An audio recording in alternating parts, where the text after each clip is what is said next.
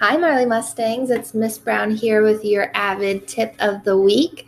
This week, we're looking at weekly learning logs, which is a way that we can record what we learn, but also reflect.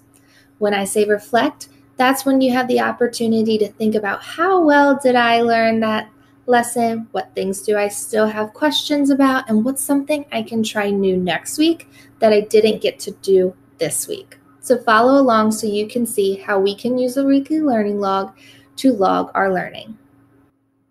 Here's our first example of a weekly learning log. We're going to start with an emoji to say how we feel at the end of the week, some things that we enjoyed, something I did well, and then something I still want to work on. Here's an example of a student's choice. See how they've used their typing skills to write things that they enjoyed, something they did well, and then they really reflected on something they wanted to work on. We can use a weekly learning log for all of our subjects, whether it's math, science, social studies, writing, or reading. And this really helps us to see what do we still need to work on.